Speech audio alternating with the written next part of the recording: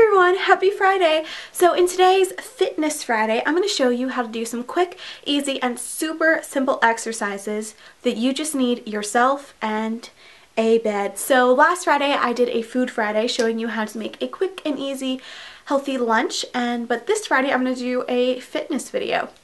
So, as I said, all you need is a bed. So I like to do this in the morning before school, or you can do it when you get home after your school, or if you're traveling, you can do these in a hotel room just using the hotel's bed because they take very little space as well. So we're going to tone up our arms, our butts, we're going to strengthen our back and work our abs as well in these few exercises, and I do think these are beginner exercises. They're really easy, but you can do as many reps as you want. You can make a circuit out of them. Just do whatever you want with these few exercises. So let's go ahead and get started.